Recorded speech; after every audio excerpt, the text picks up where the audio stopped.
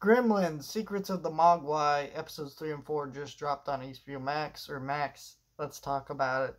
And yeah, I really enjoyed these first two episodes that dropped last week, so I was very excited for these episodes.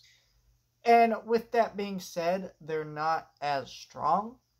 They're definitely strong episodes still. And there's some fun to be had with it. But those first two episodes, man, they did such a great job of making this villain seem so creepy and menacing. And it's not that he isn't. It's that we've kind of slowed down and kind of gone to some more goofy stories.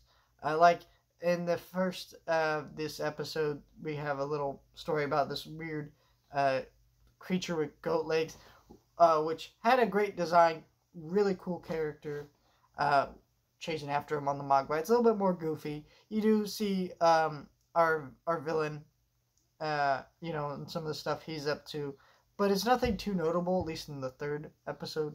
And then the fourth episode here, you get to see this story about like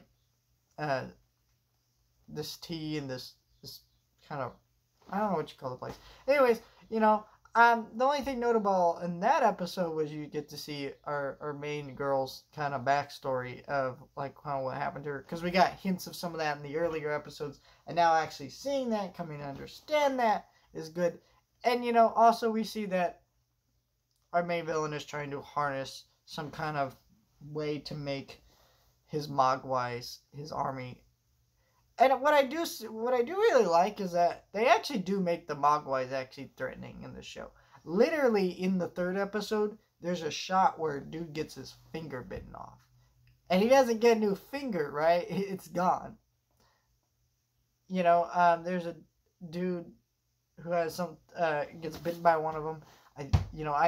I'm sure we're going to see some teeth marks. I'm not sure we will. But yeah, I think that's really cool. It actually does a lot, because again, I knew that this show was gonna have to downplay the Mogwais a little bit, the actual Gremlins, make them a little more downplayed, but they actually do a great job of still making them creepy and threatening, and that's, now you're worried about them and the villain all together, and it makes for a really solid show. And I cannot wait for more of the show. I'm really impressed by it, and the animation continues to impress me a lot. I'm surprised how great this show looks. I was worried about the art style going into it, but honestly, I've loved it. It's great.